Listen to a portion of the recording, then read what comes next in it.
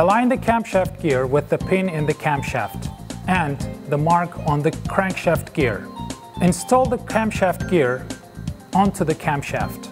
Check to make sure the timing marks on the camshaft gear align with the timing marks on the crankshaft gear.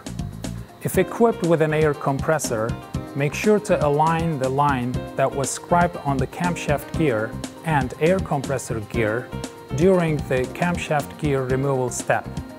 If this was not done, reference the air compressor timing procedures. Install the camshaft gear cap screws and tighten.